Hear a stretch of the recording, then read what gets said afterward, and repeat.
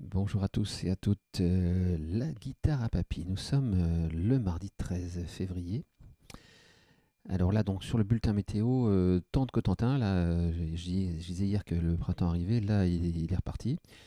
Là c'est couvert, ça souffle et ça bruine en permanence. Mais j'aime beaucoup ce temps-là finalement, puisque je suis un natif de la région. Il paraît que seuls les gens nés ici peuvent vraiment le supporter, c'est un peu particulier tout de même. Les 4 saisons en une seule journée, on dit d'ici.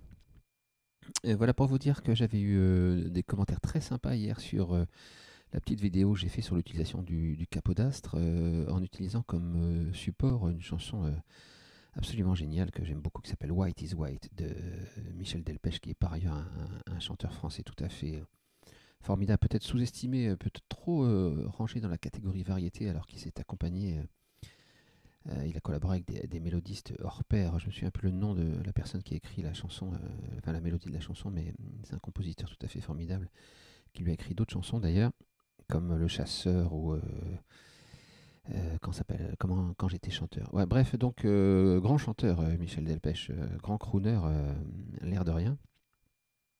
Donc j'ai pris cette chanson et visiblement vous êtes intéressé pour un tuto sur cette chanson, donc ça va être l'occasion de me remettre dans cette chanson, de me replonger dans cette ambiance. Alors juste pour un petit souvenir, il se trouve qu'en ce moment, entre de nombreux projets, je suis en train d'essayer de monter un spectacle guitare-voix, un solo guitare-voix, qui s'appellerait, avec peut-être l'utilisation du looper, d'ailleurs de manière discrète pour enrichir un peu le son, qui s'appellerait ou qui s'appellera Mon feu de camp, en fait, qui retrace un petit peu mes débuts en tant qu'amateur de chansons et de guitare, évidemment en chanson. Donc il se trouve que j'ai fait beaucoup les colonies de vacances et les centres aérés, donc évidemment tout s'est construit là autour de vrais feux de camp ou de feux de camp sublimés.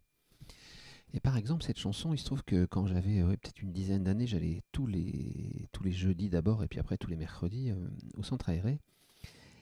Et à cette époque-là, évidemment, sans vouloir faire le vieux con, il n'y avait pas de téléphone, c'était beaucoup plus interactif. Donc après avoir passé la journée à jouer au foot ou à faire des barrages dans le terrain un peu marécageux d'à côté où on attrapait des grenouilles, eh bien, on rentrait en bus vers notre ville. Moi, j'étais un peu en bout de parcours, donc je profitais de du long trajet. Et les grands, puisque je ne faisais pas partie des grands, squattaient systématiquement, vous savez, la banquette arrière du bus. Hein, donc, c'était le clan, ils avaient le droit. Et ils menaient la chorale. Et donc, en fait, évidemment, il y avait tous les chants de l'époque, comme Céline de Hugo Frey, mais aussi Elle descend de la montagne à cheval, etc., etc. Quelques chansons un tout petit peu coquines, mais on était très jeunes. Et ma favorite des favorites, c'était quand ils entonnaient tous ensemble White is White. Je ne savais pas du tout ce que ça voulait dire White, pourtant j'habite pas très très loin, hein, de l'autre côté du Channel. Donc l'île de White, bien sûr, avec ce fameux festival de rock. Faudrait que je regarde l'année d'ailleurs, c'est tout début des années 70, je crois.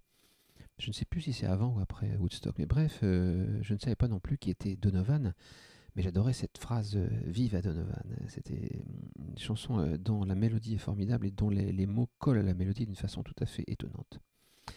Voilà, donc je vais faire un tuto sur White is White dès que j'aurai le temps.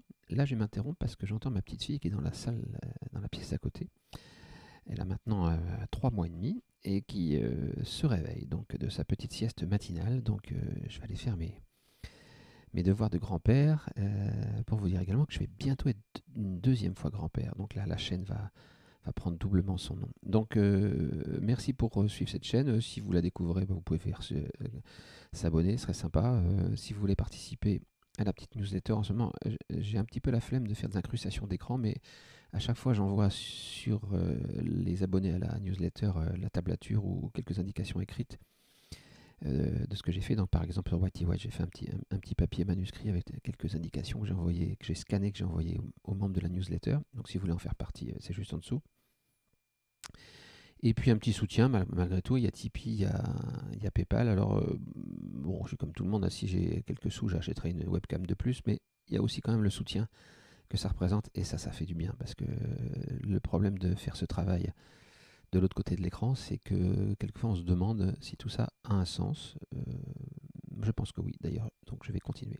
En attendant, très bonne journée à tous et toutes de la part de la guitare à Papy.